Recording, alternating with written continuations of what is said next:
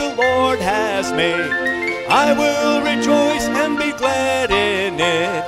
This is the day that the Lord.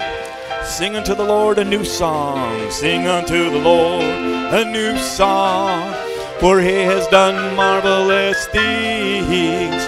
For his right hand and his holy arm hath gotten him the victory. Sing unto the Lord a new song.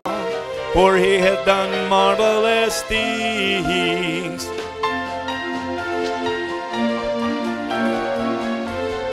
And I saw the light. Well, I saw the light. I saw the light. No more darkness, no more night. Now I'm so happy, no sorrow inside. Praise the Lord. I saw the light.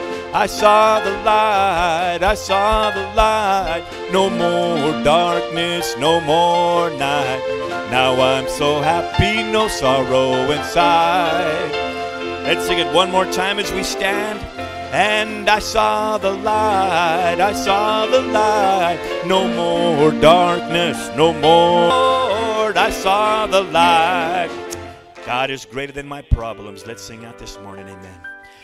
God is greater than my problems and greater than my fears.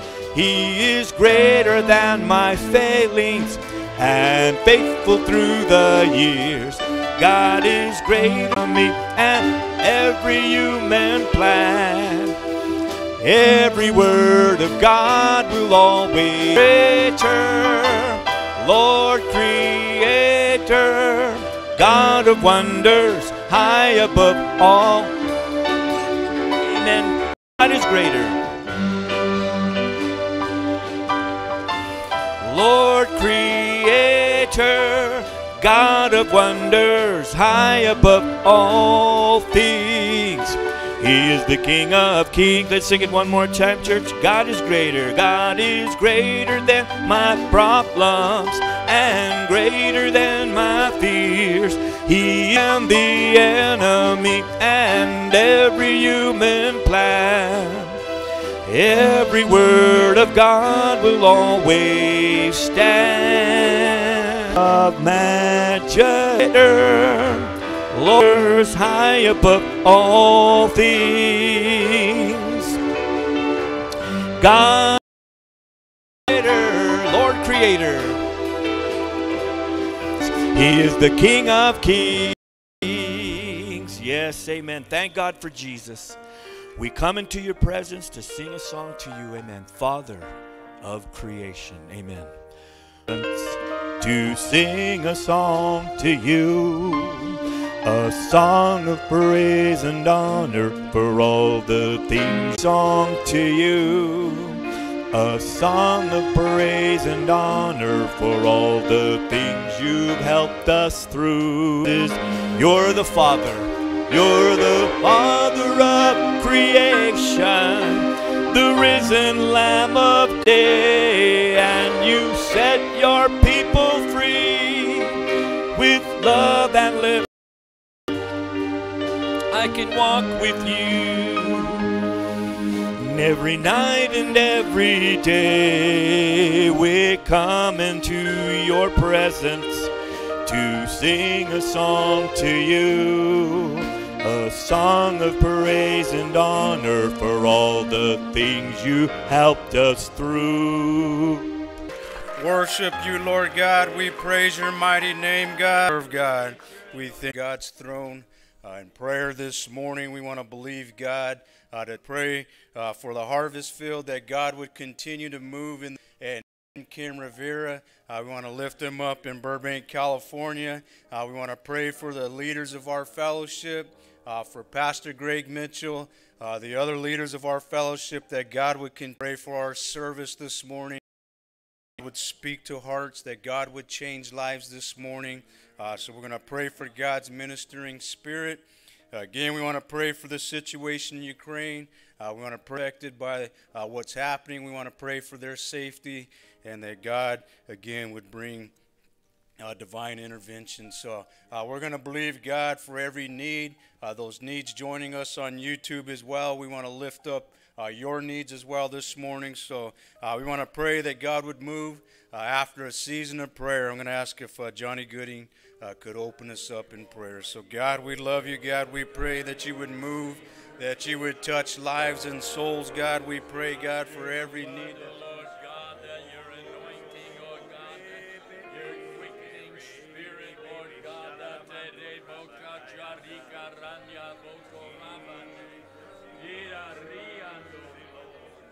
Heavenly Father God, we humbly come, Father God.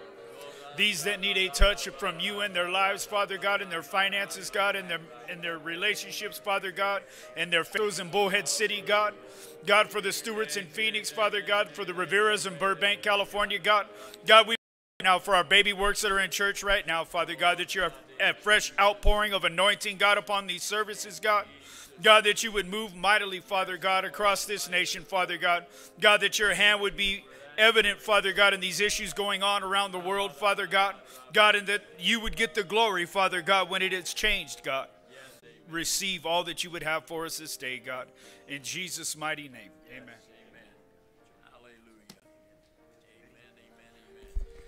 Amen. You may agree. We're seated this morning. We're excited for this day. We're excited for all that God has for us. We're excited everyone has joined us. We're excited for those joining us on YouTube as well.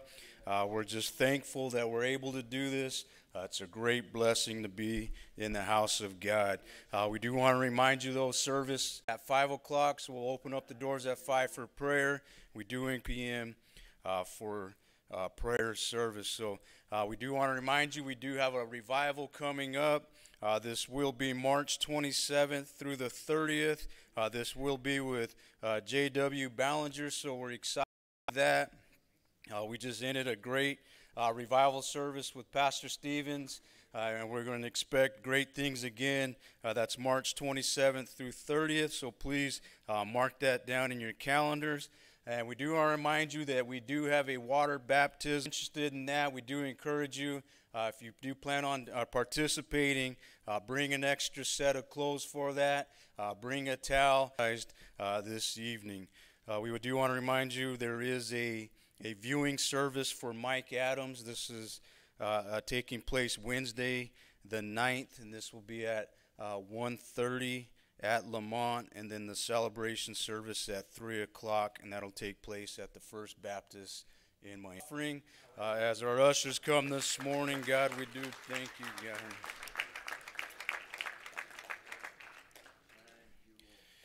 Amen. They're Arizona, so please remember that as well. So we want to receive this morning's offering, and as offering, how many know that with all that's going on across the world or with the world right now, that it makes it seem even it's an unway right now with everything that's going on.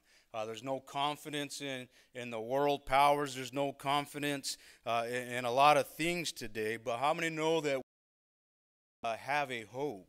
And we do have a confidence, and that comes in Jesus Christ. See, Hebrews 12:28 says, "Therefore, since we are receiving a kingdom which cannot be shaken or not, as the Bible says, we understand that through this very act of worship, through our giving, that we can apply God's grace, that we can apply God's power to it over our finances. And on top of that, how many know that we become laborers with Christ and accelerate the work of God that is happening right now? To have confidence as we give in an unknown world that we live in, continue to give, continue to. If I could have Jonathan bless the gift and the giver this morning. Father, we love you, we thank you, we praise you as we come into the house and worship you, Lord. As the kingdom of God goes forward in this present time and season, Lord, I ask your blessing upon the gift and giver in Jesus' name, amen. Church, let's sing that song. This is the day that the Lord has made. This is the day that the Lord has made, that the Lord has made. I will rejoice and be glad in it, and be glad in it. This is the day that the Lord has made. I will rejoice and be glad in it, and this is the day that the Lord. Sing unto the Lord a new song. He hath done marvelous things, for his right hand and his holy arm gotten him the victory. And sing unto. Thank you for your giving. That is a great blessing. It's why we're able to do all that we can do here. And without you online, without all of you who give, it would be very difficult. And we appreciate your offerings and your gifts. Amen. John chapter 1, if you have a Bible. This morning, appreciate the Sunday school. Amen. A great opportunity to learn. And John will continue that next Sunday morning as well. And so don't miss that. John chapter 1, if you have a Bible. Amen. Water baptism tonight. Amen. And so don't space it out. Don't forget. Don't let the devil talk you out of it. Don't let your cousin drive you down to the valley for a Cinnabon or something. And so just be here and bring us a change of clothes and you, amen, and a towel, and that will be a great blessing. The nativity, the birth of Jesus, we celebrate at Christmas, of course. That was only the beginning of a rather long work in the life of Christ. And we've looked at one part of the dynamic. We've looked at one aspect of the incarnation, the Christ who came to dwell within us, form us, fashion us by his Holy Spirit, the transforming work of the Holy Spirit in us, in our inner being. And I spent some time with that a few weeks ago. But today I want to look at a further meaning of the incarnation. Incarnate. Many of you would recognize that, in the flesh. Okay? And so that's how Jesus came, clothed in human flesh, veiled, hidden in human flesh, the curtain, the veil of human flesh. And if we're going to look back on the Old Testament, it says he tabernacled among us, and that is, he dwelt with the children of Israel in the Old Testament. God dwelt with them. He was between the cherubim in the Holy of Holies, behind the curtains of the tabernacle, beyond the fence that surrounded the tabernacle in the Holy of Holies, and no man was allowed to approach on fear of death. One man collecting sticks was killed just because he collected sticks on the Sabbath, and so no man was allowed to approach the consecrated, the anointed place, except the anointed and chosen priesthood and their servants who cared for the tabernacle. It was God's abiding presence. It led them. It dwelt with them wherever they went. And more than that, Jesus, he was born of a woman. He increased, according to Luke, in wisdom, stature, in favor with God and men. He marked out conflicts and uncertainties of this life. He marked out a path for us, hallowed every place along the way. He chose, if we could say it this way, Jesus chose to be less rather than more. He chose no privilege. He refused nothing appointed for man to go through. He did not desire to be spared any burden or any dimension of the mortal state. He accepted the things that came his way.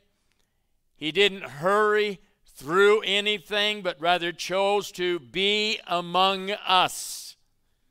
He came to experience the reality that he was flesh of our flesh and bone of our bone. I remember the last trip I took to Israel was with Pastor Mitchell. He was on that trip. And the rest of the pilgrims, I went with them as well. But Pastor Mitchell at that time was not at the peak of his energy. But I told Pastor Cox, I want to see and do everything. And Jesus was that way on his pilgrimage to this planet. Not at the peak of his throne in glory, but choosing to be less rather than more, and denying privilege rather than accepting it. He came in order that we might see and know that Jesus made himself to be one of us, living, feeling, buffeted, tempted like us, yet without sin. And listen to me, we're not off the hook. Because a lot of times we look at the miracles and the things that Jesus did and we say, of course, he was God. No sweat for him. No big deal, no big deal. Of course, he was God, but I'm not God.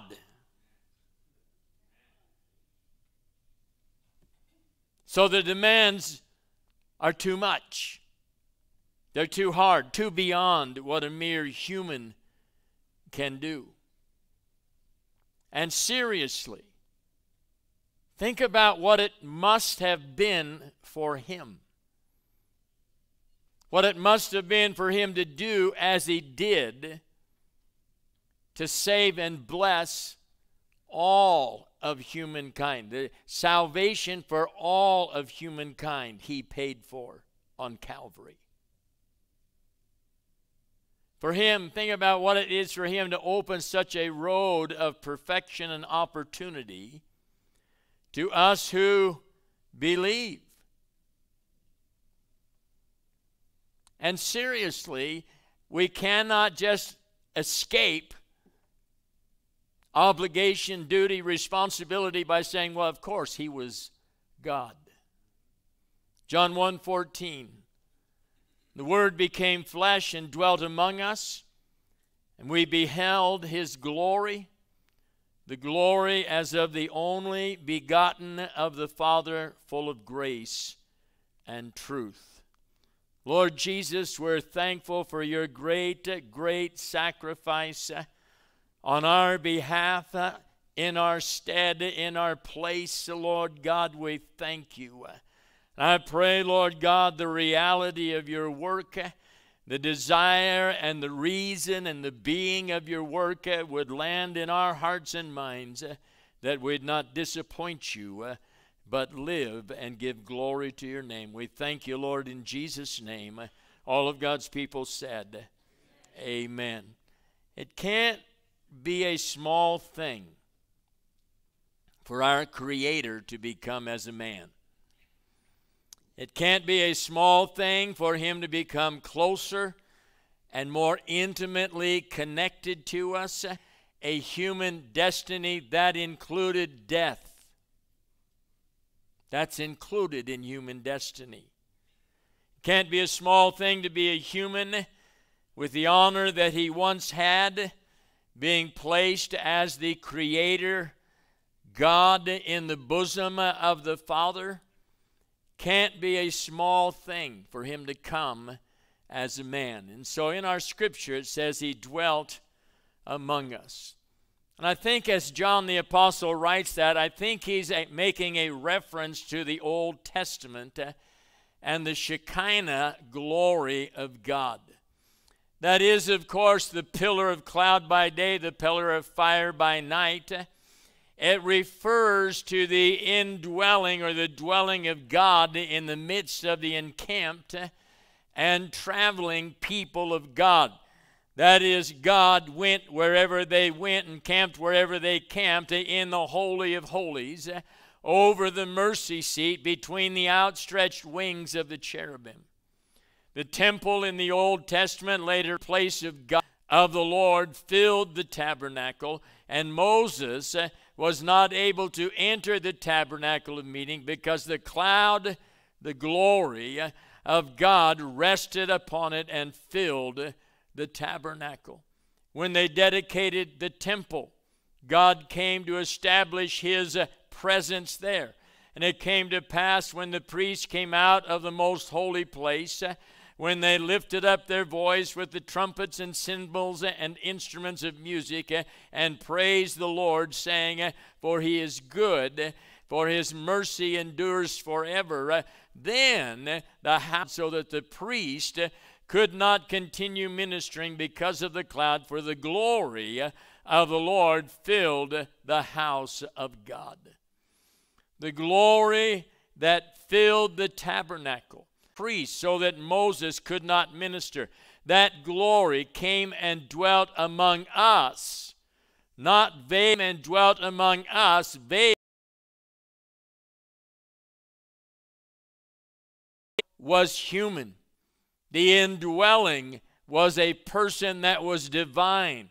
In it, Christ is realized. The actual presence of God came and dwelt among humanity. It was a personal appearance and participation of God. He came and dwelt among us, full of grace and truth. And John's background for that phrase was the covenant that God cut with the children of Israel. Bound in the Lord, a God merciful and gracious, slow to anger, and abounding in steadfast love and faithfulness. In the end to anger, filled with unfailing love and faithfulness.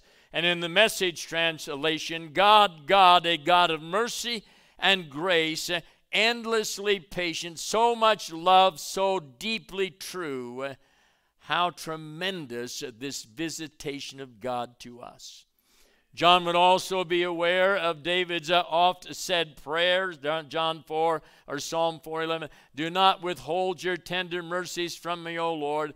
Let your loving kindness and your truth continually preserve me. John's thought is the redeeming love of God. He's thinking of a rather broad sweep. He's not just translating like one verse or of context. He's coming to a conclusion of all that Jesus came to do, all that Jesus intended to do. He's thinking about the love that's manifested for undeserving people. Jesus' love that wept over the grave of his friend, that wept over the sorrows of the city of Jerusalem. It was the love of God that took the children in his arms and prayed for them when they were shooed away by the disciples. His love attracted him. It drew him like a magnet to Calvary. It drew him to deal with the extent of human sin. It attracted him to the sacrifice that was necessary for our sin, for our salvation, for our forgiveness. Think of it as John might have left the Mount of human nature like he was beginning to figure it out. And he might have said, there are souls which easily bestow grace. There are people who say, I forgive them. And John's thinking about that, and he says there are souls which easily bestow grace. Hard to forgive, but they have a dim perception of the majesty of the truth which has been violated. To take the life of another human being made in the image of God has a majesty, has a majestic dimension to it, has an honor to it that's beyond what a lot of people see. Beyond what they're easy to forgive. I remember when the people went in and forgave the Pope went in and forgave the guy that shot him, and so they did it. But I don't think they understand. And John, I think, would have said they don't understand the majesty and the glory of a human soul. There are souls which have a clear perception of the majesty of truth and a deep sense of the sin that swerves from it, but they are inexorable, they're impossible in their justice and unable to pardon. So there are people who I understand the crime, but cannot ever redeem, cannot ever pardon it. Blending of the extremes. Truth, the fullness, the entireness of grace, and the entire forgiveness. And there's a sense of wrong which is forbidding because there's no sense of forgiveness. But in Jesus, perfect forgiveness is joined with perfect perception. The glory of Christ's love is that it comes not from darkness, but from light. He forgave the sinner because he bore the sin. See, we're accustomed to hear the words grace and truth.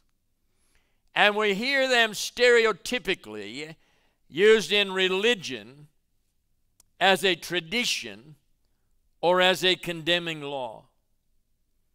But those who listened to Jesus, like John, saw these words as something to marvel at. They were gracious words that proceeded from the lips of Jesus. And the overall impression that John had and the overall dynamic that those that actually listened and heard Jesus was the impression not of a speculative teacher, not of someone that had learned something and is now expounding it to students, but as someone who had a sincere and earnest desire to seek and discover the lost and pay for their salvation. Jesus walked through cornfields when he was hungry. He sat by a well in Samaria with a distraught woman. He spoke from a boat near the shore of the Sea of Galilee. And he gathered crowds together on the slopes of those hills in Galilee, and he fed them. Never did Jesus come across merely as a teacher of doctrine. Never did he come across as an expounder of the articles of belief. He was always a power. He was always a force in human life, a force of practical and real grace and truth that were powers for real practical living. Grace, someone said, grace is power. The power whereby God works in nature is called power. That power whereby he works in the will of a human being, where he works in the wills of his reasonable creatures, that power is called grace. That's what John said happened to him before he came and got saved. That's grace. Another person said grace is a force in the spiritual order. Not simply God's unmerited kindness in the abstract, but such kindness in action as a movement of his spirit within the soul, resulting from the incarnation and the imparting to the will and the affections a new capacity of obedience and love. That's what God's doing by grace. Grace is not simply kindly feeling on the part of God, but a positive boon conferred on man. Grace is a real and active force. It is the power that works in us, illuminating the intellect, warming the heart, strengthening the will, and redeeming humanity.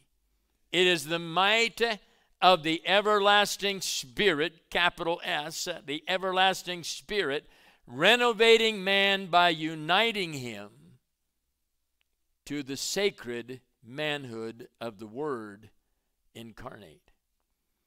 Grace is a revelation of the will of God now. It comes into you, and it comes from the Holy Spirit within you. It's a revelation of the will of God now. Grace is everything a sinner needs. Grace is found in Jesus Christ. The mind and will of God toward the sinner are found in Jesus. They are found in the Jesus that John knew and loved because Jesus first loved him. Truth. We live in a generation of paint, varnish, veneer, and false fronts. It's sold on the internet every day to suckers. I'm not a sucker. Well, use it for a week and you'll find out. It's often found when we talk about that thing Pastor Stevenson talked about, character. We often try to pass ourselves off as something greater than we actually are, or better than we actually are, or wiser, or more learned, or more beautiful, or more humble, holy, full of grace, and on and on and on and on. Truth in Christ was truth in a real man. They're going through the combines for the NFL now. These are for real men. But I already read for a couple of them they got hurt. So, but anyway, Christ was a real man, not a veneer. Jesus was and is and will always be genuine, real, solid, all the way to the core. Jesus is at heart what he is at the surface. It's often said that you never know a man until you tell him no. Want to find out what your child is like? Tell him no.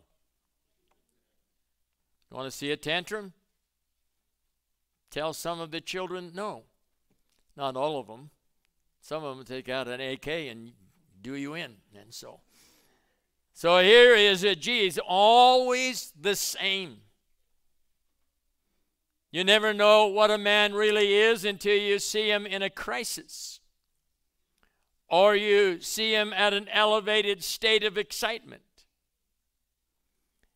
But if anything, when we see Jesus at his trial, in his condemnation, a legal condemnation, we see him carrying his cross toward Calvary. If we see anything, we see the real Jesus in the flesh. He was sincere. He told his disciples starting at Caesarea Philippi that he was going to be betrayed, that he was going to be condemned, that he was going to be killed. And you know the story. Peter said, no, that can't happen, that can't happen. And over and over, at least 3 occasions that came down. But he was sincere. He wasn't talking for effect. He wasn't just talking for mood or to stir something. He wasn't just talking. He said, literally, this is what's going to happen. And he also said, and I am going to do this. I am going to do this. And he did all of it to the end. James and John came to him and asked, can we be seated on the right and left when you come into your kingdom? And Jesus answered, well, that's not for me, that's for the Father to decide. But besides that, can you do what I'm going to do? Can you drink the cup that I'm going to drink? Can you drink it all the way to the bottom, to the dregs? Can you do that? can you do it all the way to the bottom?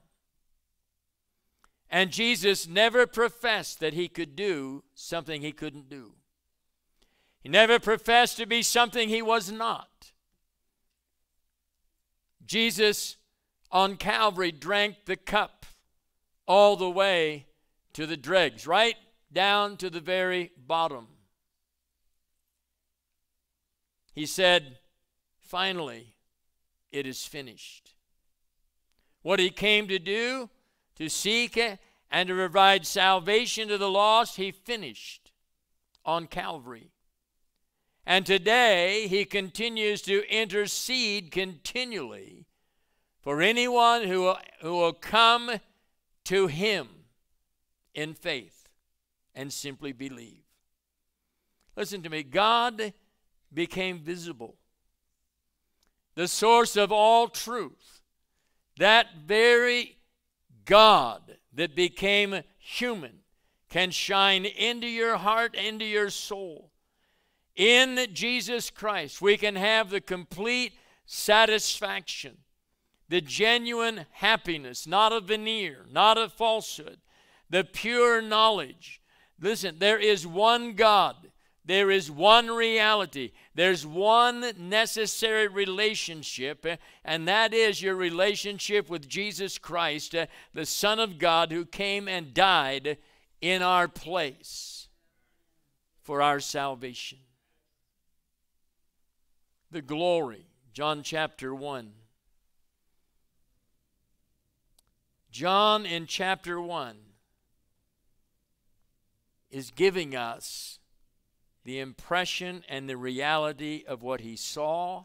Listen, what he saw, what he listened to, what he touched, what he knew personally. In John chapter 1, we have an authoritative experience. It's not an experience from someone else, not an experience that he read about or got third hand, not an experience that was a rumor down through the rumor mill, but someone he actually listened to, heard, touched, ate with, spent the nights with, traveled with, and knew personally. His experience, John's experience with certain issues pressed upon him, pressed into his very being truths and realities about Jesus. And the conclusion that he came to, the Word has been made flesh. That's the heart and core of the matter. It's a conclusion we all have to come to regarding Jesus. Every cult doesn't come to that conclusion, nor the concomitant conclusion, he was God the Father.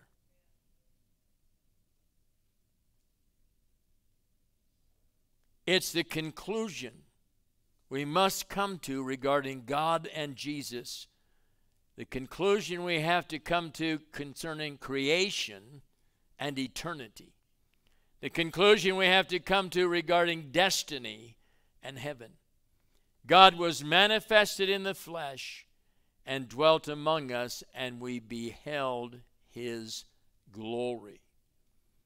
We're talking about believing and never denying what he had seen and heard all through the end of his youth to his very old age. You know, people put more credibility on Shakespeare, who has no eyewitness,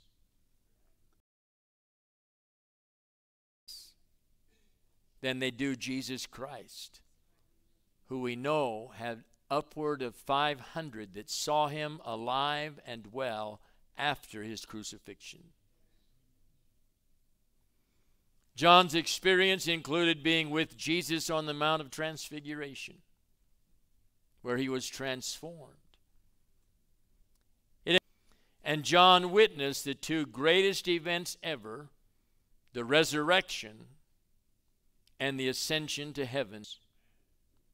How could John, one of the first at the tomb, one of the first people, one of the first disciples who saw him raised up to heaven, one of the first who acknowledged that he was genuinely dead at the crucifixion. How could John not be a witness and a testimony to those things? How could he not say something? How could he ever be quiet?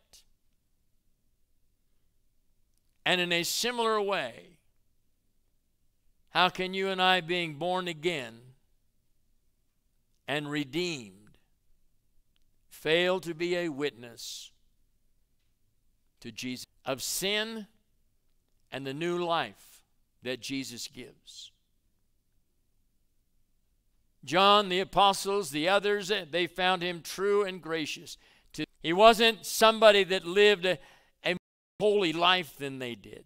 He wasn't somebody that was smarter than they were. He wasn't just a level above human beings.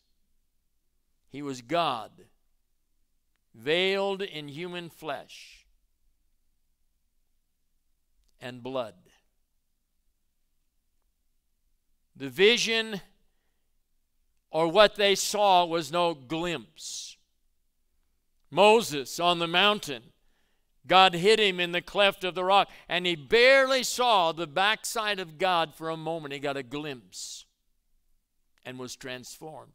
These people lived with and traveled with Jesus is no glimpse. They knew him when he experienced the changeableness and the uncertainties of human existence. They saw him. They saw how he reacted. They saw how he handled things. They saw how he handled the mocking and the cursing and the swearing that came his way. They saw him how he handled the beating. They saw him how they handled it. How he handled it. They saw how he handled it when people mobbed him and cried out, Hosanna, Hosanna, Hosanna, and wanted to make him the king. They saw everything that he went through. No glimpse. And they saw him die. Jesus was not one of many. Jesus was the one unique, only one like it, Son of God. He was not somebody very religious. Religious crowd of that day had seen many people that claimed to be religious. Jesus was a disclosure and unveiling of God. They could not refrain from speaking about it. In Jesus was the very beginning of meaning and being to us. In Jesus, the very beginning and being of what humankind is. Jesus is the eternal Son of God. He's the great secret of God. No man has seen God at any time. The Son, the only begotten, the one unique eternal Son, has declared God the Father. They could not refrain speaking. And they understood, listen, they understood their testimony would enkindle men to a passion and a loyalty. And not only to that, but to a passionate anger, jealousy, and fear. But they spoke anyway. Let's bow our hearts before the Lord.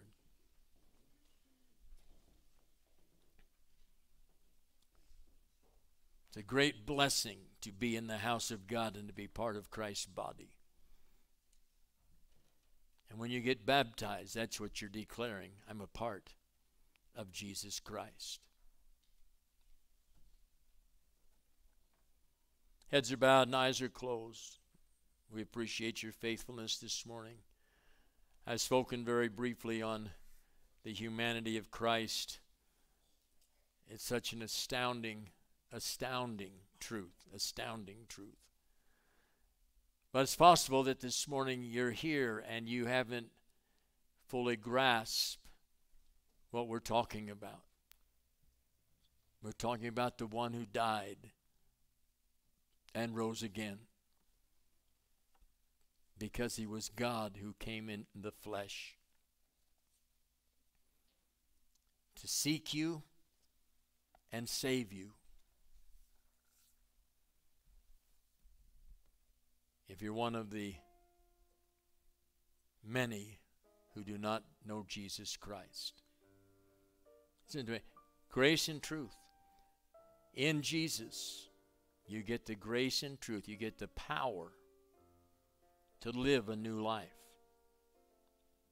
You get the power to be born again, and that's a very profound truth. To be born again means you get to start without the baggage of your past and live a new life in Jesus Christ. And you can have that this morning. That can belong to you. That can be part of your life. And Jesus will help you and change you. If you're not saved this morning, you're not born again this morning, then Jesus really is the answer. And it doesn't matter what the question is, Jesus is the answer.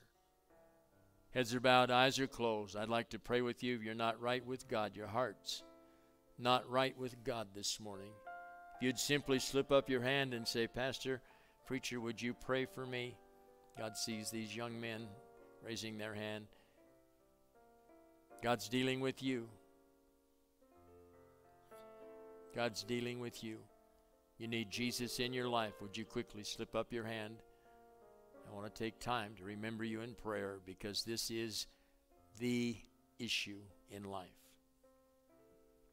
This is a crucial issue, and God will help you. Front to back and side to side, one last time.